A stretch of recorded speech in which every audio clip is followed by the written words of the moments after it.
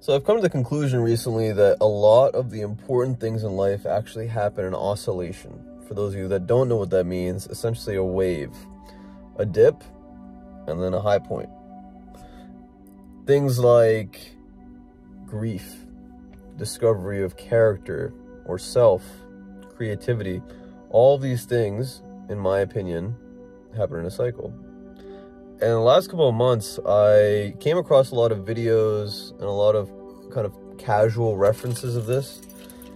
People saying something along the lines of like seasons for certain things, seasons for sowing the seed, seasons for reaping, different elements that have to play into things, literally the months of the year and the seasons, how they affect the ecosystem. But I wanted to make this video to kind of assuage potentially your understanding of potentially the depression or the difficulties that you're going through, because I promise you every single person in this life has to go through these difficulties, and it's actually a part of building us up. A lot of the time we feel like, you know, 4 or 5 things that are terrible happen at the same time, and we get a little overwhelmed, and we can tend to think that life is not fair and that things are not catered towards us, and that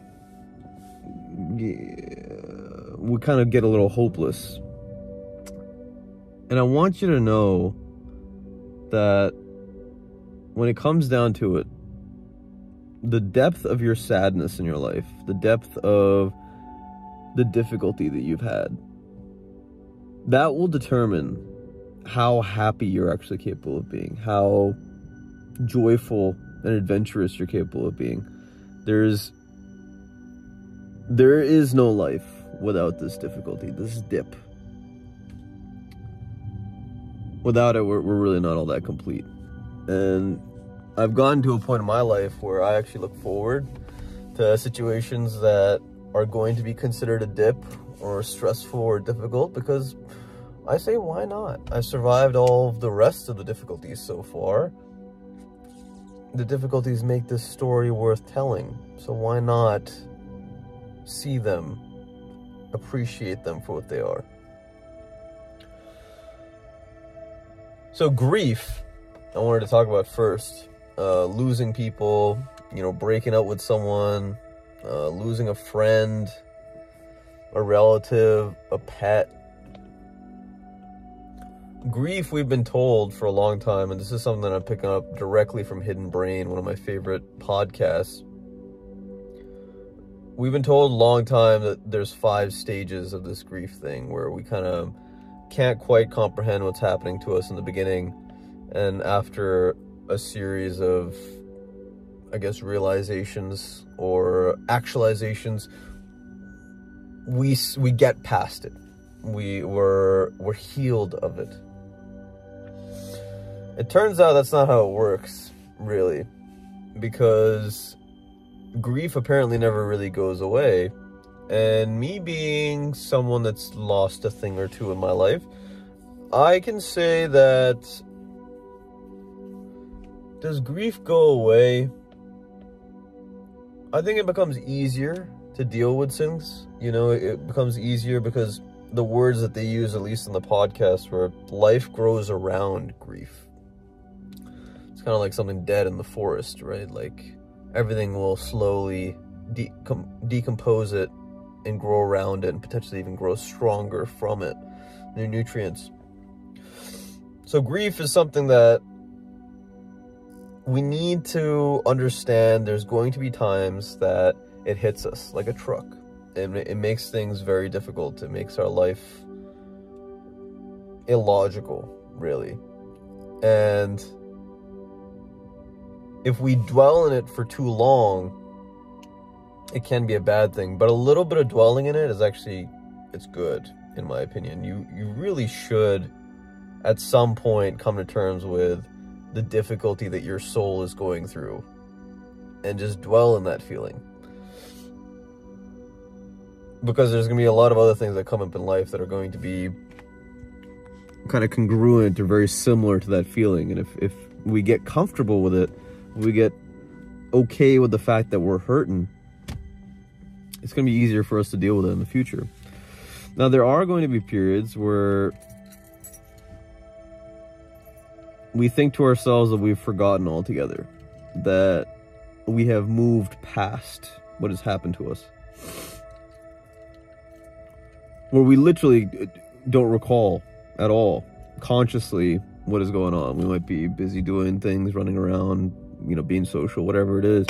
And that period, the upshot of this wave, that period is actually us healing. So you should expect this to a capacity, to a degree. You should expect that anytime you lose something in your life, there is going to be a time where you must dwell on it. And there are going to be times where you think to yourself, wow, why am I not worried about this at all? And it's natural. It's our body healing. And this actually applies to a lot of other things in life, but the particular ones that I wanted to talk about, the next one, is the search of self. This actualization thing, this lifelong journey. I see it as data. Any experience that we go through in life is essentially data for our souls. Something for us to chew on for a while and try to understand. A stimulus that potentially is new and novel, that helps us contextualize who we are in this world. There are times in life, at least in my life, where I have set certain expectations, certain goals. And in order for me to reach these goals, I realize I don't have the data yet to get there. So I have gone out of my way consciously, upon the recommendation of probably a lot wiser people than me, to move somewhere, to go to a different place, to set a goal that's on the way to this kind of larger thing. And the reason that these people, I believe, recommend this, because as I've seen in my own life, is by virtue of that change, by virtue of the discrepancy between I'm comfortable with this and this is really weird and kind of out of my comfort zone. That change of momentum, that is the difficult thing to come over.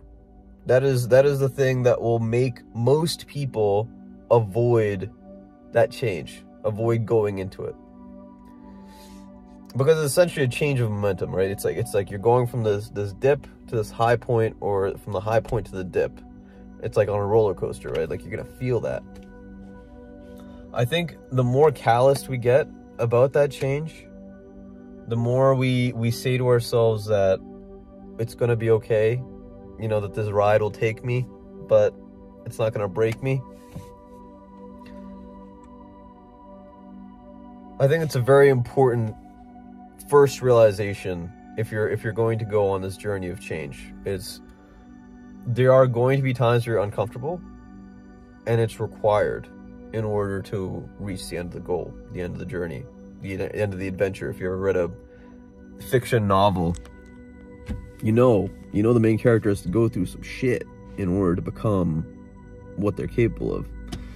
So this oscillation, this taking in data, and then on the upshoot, or either way around, digesting the data and really contextualizing it, using it, drawing wisdom, having conversations about the things that we go through. This cycle is ongoing to the point where it's actually, we never get to a point where we know at all and we know who we are as a person. And it's a beautiful thing, difficult to explain, but we're kind of this transient, this object, this untouchable object, and we move through this life learning and adapting to every new circumstance that we come across. And for a lot of people, this can be very frightening. This can be daunting to believe that there's no sturdy, stable ground. My argument is, why not? Let's make it as fun as humanly possible to live this life. And if oscillations, if that feeling of change is actually what we're looking for, is the thing that catalyzes our inevitable ascent to our goals, then we should embrace it. Creativity is a lot like this too, and I'll just go into this real quick. In my opinion, having periods of time where an artist can digest information, even if they're constantly creating, really pointed exploration of the things that inspire artists, I think are required in order for us to eventually create what feels good to us, to actually manifest the thing that we're storing inside of our hearts or our souls. Anyway, I hope you found this video interesting. I hope it gives you something to think about, the oscillations in your life. Don't be afraid of it, you know?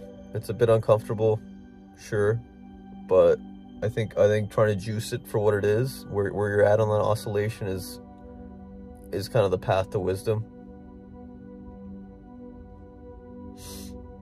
Anyway, smash that like button for me. It helps a lot.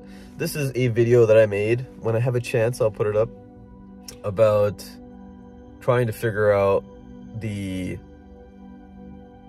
upshot of negative situations in life. We all come across it, sure. The better we deal with it, better we'll be equipped for life in general. So actualize your potential, my friend. The world needs you. Take care.